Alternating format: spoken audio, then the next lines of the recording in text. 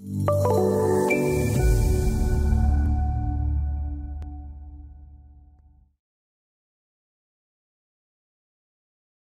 you ever searched for a tool or feature using the ribbon search, only then wanting to remove it from the most recently used list after you were done with it?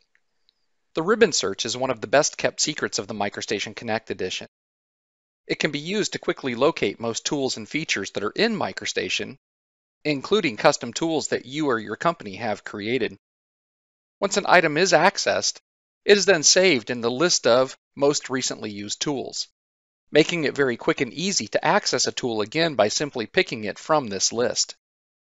As such, this most recently used list is often used as a favorites list, making it a quick and easy way for someone to access some of their favorite tools and commands.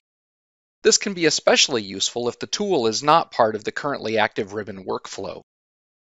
Because each item accessed using the ribbon search is saved in this list, tools may get shown that rarely, if ever, get used again.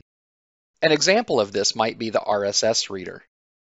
Removing an unneeded item can help keep the list focused on what is important for daily use.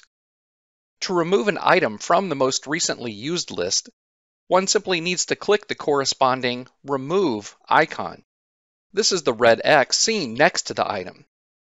As can be seen, the RSS reader is no longer shown in the most recently used list.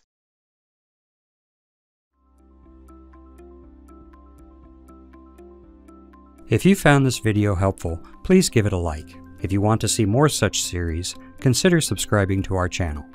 Thank you, and see you next time.